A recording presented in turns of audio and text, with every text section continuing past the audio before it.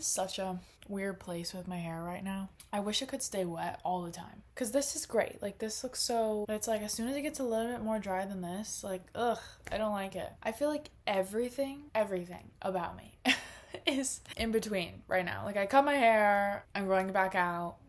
It's like in between. I'm like, yeah.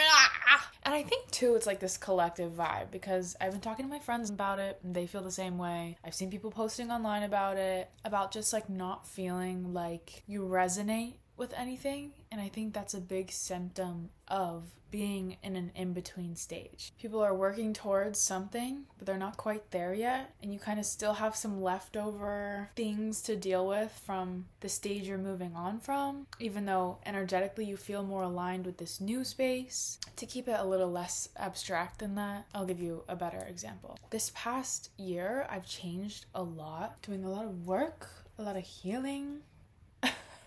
There's a weird stage that I think lasts longer for some people and shorter for others. And a lot of times you only hear about the shorter version, so that when it's taking longer, it's like, what's wrong with me? Like, what's going on? Inside, I've made a ton of progress. But then physically, there's like a delay between the time that you put the work in energetically and the time where you see it in front of your face, like the results of what you've done. That can be very stressful.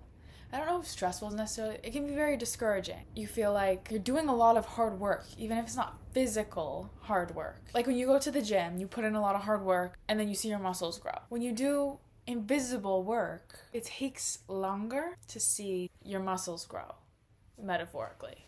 I think I put a lot of pressure on being grateful every day, being positive every day. It is 100% helping me to be that way. Even when I wake up and I'm not quite happy with where I'm at, I still find 5 things at least that I'm grateful for, paying attention to my mindset. And when I'm in a negative space, I know I have to redirect that. But I think that I needed to leave a little bit more room to just be dissatisfied. You can't make progress without being dissatisfied first. There has to be a point where you're like, I'm not happy with this isn't working, so that you can figure out the next step. I like to skip over the part where I'm not happy and things aren't working and make that this short, so that the good part can be this big, when a lot of times it feels a lot more like the I'm not happy, this isn't working part is this big. The results you get from putting in that work are this big. And then there's more, like, you know, I wasn't letting myself get as deep into the discomfort. So I sat down the other day and I just dumped into my journal being like, I hate this, I don't like this, I'm unhappy with this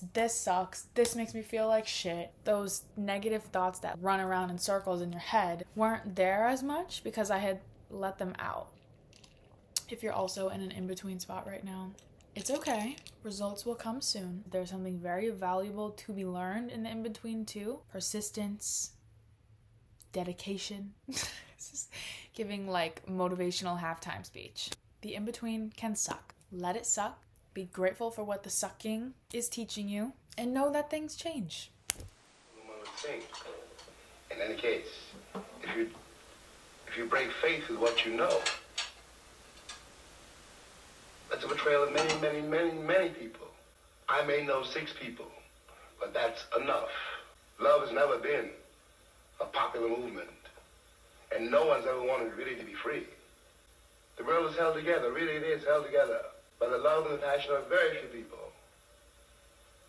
Otherwise, of course, you can despair. Walk down the street of any city, any afternoon, and look around you. What you got to remember is what you're looking at is also you. Everyone you're looking at is also you. Hey, today's a snow day. Wow. I didn't even know that it was gonna be a snow day. So my professor emailed us last night and was like, hey, school's probably gonna be canceled tomorrow. I was sitting in a cafe, my little book, my little headphones in. I didn't even wear a jacket yesterday because it was sunny, kind of warm. I look outside, the sky's like perfectly blue. I'm like, school's gonna be canceled. I look on the internet, I googled snow NYC, and this comes up. New York City braces for snowmageddon, expecting 12 inches. I was like, what? Like, oh my god. So thank god she emailed us, because I would have woken up to snowmageddon very confused. But regardless, so yeah, yesterday I was trying to have this whole I don't know, it was my day off, so I was like, I'm gonna go do a workout class and go to a cafe and read. So I got ready so early, planned before what cafe I was gonna go to. I did specific research because I wanted to find a cafe that I could spend a lot of time in. So I found one, it was so cute, plants everywhere, it looked huge. When I got there, it was literally like the size of my kitchen, like outstretched arms. That's how big this place was. I walk in, the counter right here. I was like, I had to order because literally the woman was about to kiss me. So caught off guard. I ordered a coffee. I'm looking around. I'm like, do you guys have food or pastries? And she's like, no, not today, not on Mondays. And I was like, as if it was like some known rule that like, no pastries on Monday. Duh. Like, obviously. That's the way she said it. Like, it's Monday.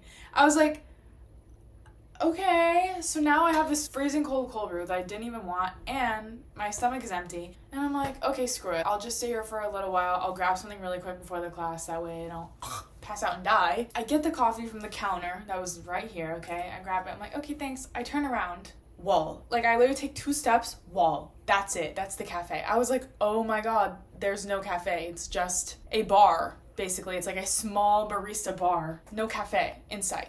So I'm like, next to me there's a bench. There's a man sitting on this bench, but it was such a small bench that it was like uncomfortably awkward for 2 people to sit on it. So I don't know, I just freaked out. I sat down on the bench. I'm like, oh my god, what am I gonna do? He literally had his coffee sitting here. He had to like scoot his coffee over. Then he starts talking to the workers, and I realized that like he low-key works there. So I'm just crashing this no pastry Monday closet cafe party. And I'm like, okay, I need to go. I need to find somewhere else. There has to be another cafe around that I can sit at for a few hours. Because I got there so early. My workout class wasn't until 12:30. This was at 9:30. I was there, ready to go. So I walk outside. It's so cold. I have to like hold my coffee with my sleeve over it, trying to search for a new cafe. Every cafe that's in this area I'm in is either there's no seating or it's not appealing, you know? It's like one of those modern minimalistic cafes with like no coziness, and like they have like boulders as the seats because it's like so minimal. I didn't want that vibe. I want a cozy grandma house cafe. It shouldn't be that hard to find, you would think. I had passed this something country bakery, and it looked like a restaurant, but it was like a bakery at the same time. I walk in, there was like a huge dining room, but also a bakery counter. There's a server going around. There's only like 3 people sitting at these tables, and I'm like, I don't want to be at a restaurant. I just want to sit down at a cafe. Like, how hard can it be? So I just go to a little bar to get something from the bakery. I don't know what to get. There's no breakfast food. It's just cakes and stuff. So I get a cupcake because I panic, and I'm like, I'll just get a cupcake. I sit down. I'm like, okay, I'm running on an empty stomach. Now 2 iced coffees and a cupcake, and I'm about to go to a spin class. I haven't worked out in months. I haven't done a spin class in years. What's going on? I go to the spin class. It's so bad. Like, I've done spin classes before, specifically with that place. It was so bad. It was so bad. If you've ever been to a spin class, the instructors at the top, they're telling you what to do, but they're also throwing in these like personal stories. So you're kind of like interacting back and forth. The thing she's saying is just like, what? Like, it was just so weird. I just was like, the whole day was just like, what? I just feel like a lot of my days in New York have been going like that recently. I don't know, I'm probably leaving in a few months. I'm gonna make a whole separate video about that, but I just feel very in between right now. Like, I'm finishing up 1 chapter, I'm like halfway out the door. I just feel very like misaligned. The only good thing that did come out of it though, I had to fill the time because obviously the cafes weren't working out, so I just wandered aimlessly around into all these different places. But I needed a lip mask or a chapstick of some sort. I've been obsessed with this app called Yuka, where you can scan the barcodes of different products and they tell you what the ingredients are and whether or not it's good. I scanned my Aquaphor, which is what I always use on my lips, and it was so bad. The girl recommends me this. I lather on Aquaphor overnight, so it's kind of like a lip mask. So I was like, I need a proper lip mask. Came with a portable thing as well. It reminds me of the EOS vanilla flavor. I used to be obsessed with that. It's like a better EOS. I also got this handmade paper from Nepal. from Ganesh Himmel Trading. It's a really cool texture. It's like soft. I collect a lot of little knickknacks from my trips and stuff, and even just like from living life. I'll collect train tickets, receipts, just random little things like that, and I like to make collages out of them. Like I'll show you one I've made before. A whole bunch of stuff. Stickers, addresses from cards I got. I don't really know what to do with it now after. It's just this like poster. I should frame it, but this right now is my little working baggie of things. A Burger King receipt from Madrid, museum tickets, just my train ticket from Italy. I just didn't want to keep making posters of my things. So this is gonna be my little collage knick-knack collecting notebook. It's a snow day, obviously, I said that. So all my school's online. It's giving pandemic. So after class is over later, I'm gonna sit down with my little knickknacks and do this. I think it could be cute. I'm really excited about it.